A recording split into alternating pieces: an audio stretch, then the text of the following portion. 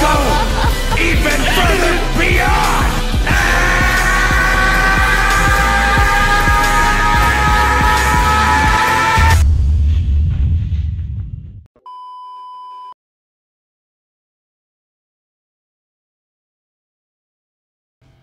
Yerp, my name's Zakashi, and in this video we are just going to be grinding out the Zenkai Trunks Youth co-op event where you get tickets so that you can summon to actually get him Zenkai'd. He's a Legends Road unit, which means he's a free unit, but his Zenkai is also free, and all you have to do is pretty much play hyperdimensional co-op for you to be able to actually get the tickets for you to then summon on him and get the Zenkai Z power to class him up all the way to class 7. So he's a real game changer because he's going to be benefiting you a lot. He's strong. Zenkai units are not meant to be weak. They're meant to be absolutely stronger than all of the normal units. And the fact that he's free is definitely a unit you're not going to want to miss out on, because I remember when Goku Youth event first came out, people were thinking, oh, the grind's so long, you don't want to go for it, but I'm telling you right now, it's absolutely worth your time. So do not miss out and make sure to partake in the Trunks Youth event, the Trunks Youth Zenkai event. Now, I made a video covering the best way to actually get him Zenkai Awakened, and the reception on that video is actually really great. I appreciate everybody that watched that video. I know I helped out a lot of people, but it's really just doing my part. Like, I like helping people, so if I can, I will. But this video here, I'm just going to share a few more extra things. Like, I pretty much spoke about everything in that video, but I'm going to go over it again here, but specifically just for grinding purposes. In that video, I pretty much covered the whole basis of how the event works, as well as giving you the breakdown. But here I'm just going to go over it like a slice of bread with a knife and butter, like just slide over it easy.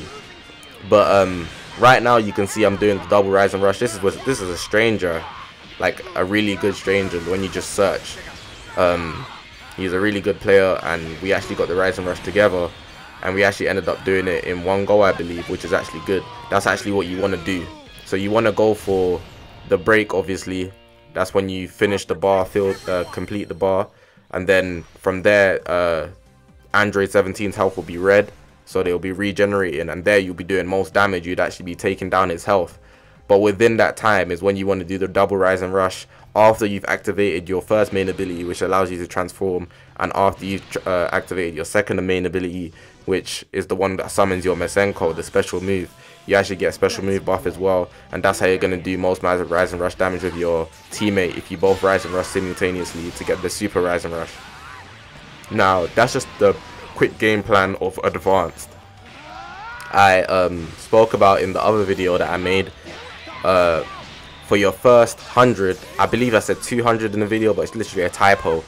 But not even a typo, but like I just made a mistake. But later in that video you could see like it's a mistake, because I even wrote after you've Zenkai'd him you should play Advanced, because Trunks Youth is actually like amazing. And I was speaking that Trunks Youth is probably is as good as Vegeta Blue, if not better, at Zenkai. And when you get him to like the higher stages of Zenkai, is the best unit for the event. There's nobody better than the actual unit for the event. They're meant to get the bust because they get these boosts and whatnot. It's just how the game works. They always make the unit that's newest to the game the strongest for the newest event. More time, that's how it works. But that's the case for this hyperdimensional co-op. So if you got Trunks Zenkai, use him for Advanced. That way you'll be getting more tickets faster as well. I did say in the other video, and I showed it, I gave all the evidence, the receipts. I didn't just say it, I showed it with the time. I even sped it up twice as fast. It doesn't actually take 18 seconds and 42, I believe. It would be like double that, so it would be it was 42, so 84, and what was the other one, 18, so it'll be 36. It's not going to be, it'll be 36 seconds and 84 seconds in comparison to what I actually gave you, because it was times 2 for Advanced and Beginner. Beginner obviously being the one with less time, which would be 36. But once you've got him Zenkai'd, you're pretty much good to go on Advanced. So you'd actually be getting more tickets from clearing Advanced as the drops, but you can also do that from the missions tab.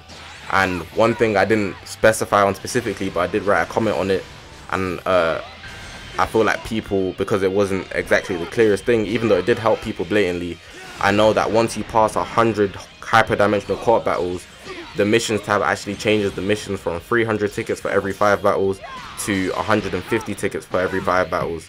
And when it does that transition, that's when I suggest you begin to play advanced, because you want to compensate for that extra 150 tickets you're no longer getting from the missions tab in the actual advanced mode. And by then you'd actually have Trunks at least Zenkai 2 or 3.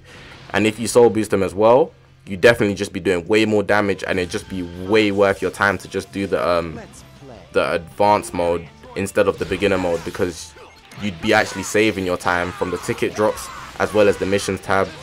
It's a 2-for-1 that way, because your Trunks is that strong that you can actually clear it faster than you would think you could.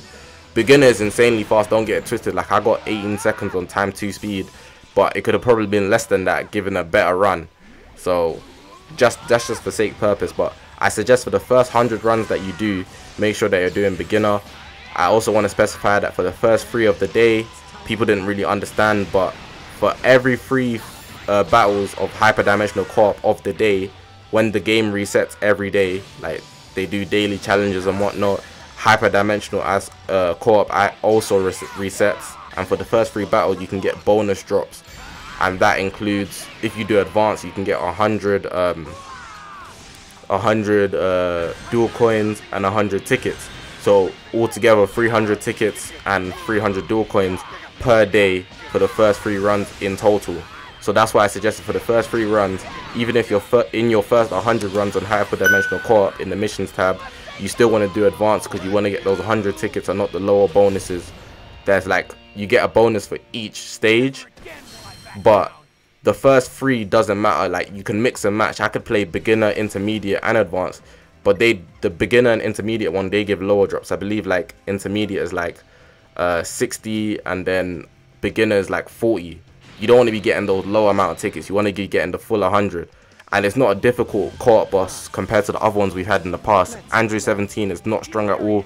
He's easy to destroy, so more reasons why you should be playing advanced for the first 3, and definitely more so after you've got your first 100 wins of co-op, because the rewards just drop to 150, and you don't want to be getting 150 tickets when you could be getting a full 300. That's why I suggest after the first 100. I probably repeated this so many times, but I just gotta go over it again so it gets in your head. Like, I need to be as clear as possible. After the first 100 hyperdimensional co-op runs, you're no longer getting 300 tickets. So make that transition from a beginner to advanced, so you save your time and make the drops that you're getting, the total tickets that you're getting, more worthwhile. But yeah, I just wanted to make this video because I'm pretty much hit 200 runs. The time I'm recording this, I'm at 180, but I'm just not rushing it because it's very time consuming, I'm not gonna lie, and the event's going to be here for a while. Hyperdimensional co-op bosses are usually here for like a month, and people are getting it out the way in a day or 2. Like, people have already got him Zenkai 7, and I'm like, wow, like, you got a lot more days, you know. So I don't want to kill myself for this event. I'm gonna gradually build him up. I'm also gonna gain tickets so that I can actually do a summoning video for the Goku Youth Zenkai event, which was hyperdimensional co-op as well. I actually stacked up my tickets so that I could just do a summoning video showing different, like, I wanted to get all the animations in one video. That's what I was aiming for. So I actually ended up doing that. That's what I'm going to do for this one here. So you can see I'm using Trunks. I've only got him Zenkai 3, but in my summoning section I've probably got like 4k tickets, so I could actually get him to like Zenkai 5 or 6 straight off the bat. But I'm not going to do that because I want to make the summoning video with lots of tickets. Probably save up to like 10k, then do that summoning video. But yeah, I believe that's pretty much it.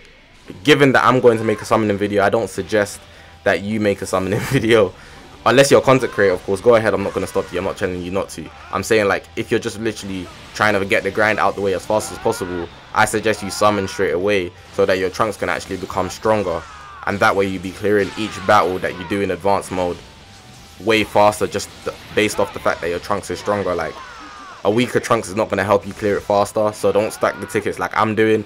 I'm just doing it so I can get out more content for you guys. A summoning video is always good to see what the animations like. It's always fun to see animations and whatnot.